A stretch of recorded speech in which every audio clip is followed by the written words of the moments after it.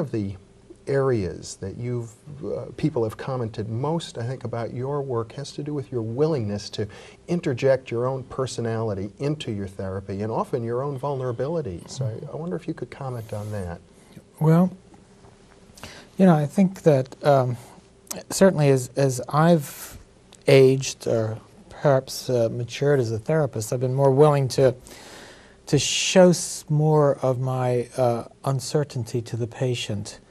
I think that being uncertain is a large part of psychotherapy. It's a large part of life, and it's something that is quite uncomfortable for us therapists, and that many therapists really, I think, involve themselves sometimes in a carefully structured educational therapeutic program, and almost as a way of perhaps avoiding facing, dealing with, acknowledging some of the uncertainty that comes with the therapeutic venture. So perhaps some of the things that I've been willing to express and to acknowledge the patient have got to do with my own not knowing, or my own willingness to work with the patient, struggle with the patient, to sort of for us to be allies together in the therapeutic venture.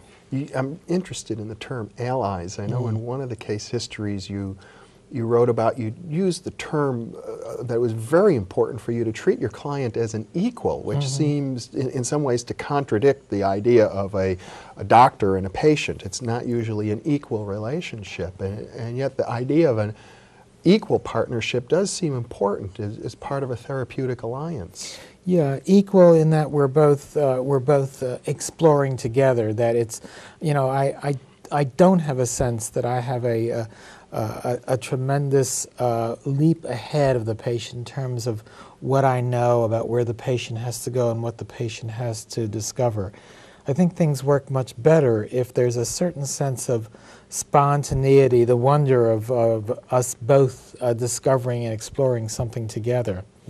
And I think in the same way, perhaps, I think that perhaps self-revelation on the part of the therapist has been quite important. And one of the things that I feel I've been willing to do with patients is to engage in more of my own sort of feelings. There was a book that I wrote called Every Day Gets a Little Closer, in which both the patient and I wrote summaries of each therapeutic session. It was a patient who was stuck in therapy and also was a good writer, very good writer, but had a writing block. So as a way of helping her get past the writing block, I suggested that she write a summary of each of the sessions that we had, and I promised to do the same.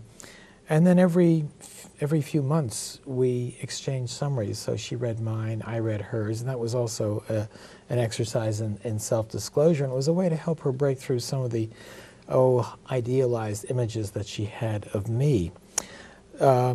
After we did this for a period of time, a year and a half, and I think things worked very well in therapy, it seemed to me, as I used these notes with my students, that perhaps they might read almost like an epistolary novel. So we published them together, and it's very interesting to take a look at the differences in perception the patient has of an hour and you have of an hour. It's a kind of a Rashomon experience. All the things that I value in the hour, these elegant interpretations I made, I learned that she never really heard them. And the things that she valued were the rather subtle, delicate, personal things that went on between us that I hardly even registered. Yeah.